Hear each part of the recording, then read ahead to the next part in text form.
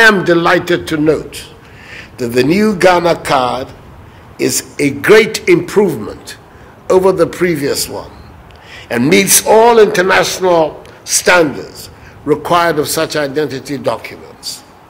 For example, the National Identity Card has been enhanced to take advantage of new technologies such as tactile elements for the blind, chip embedding technology, and iris capabilities, in addition to taking all 10 fingerprints of an applicant.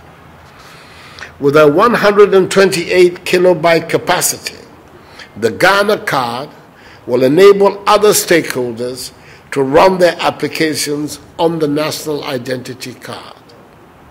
Ultimately, the card will replace the sectorial identity cards in circulation and shall be the only card to be used in transactions where identification is required as provided by law.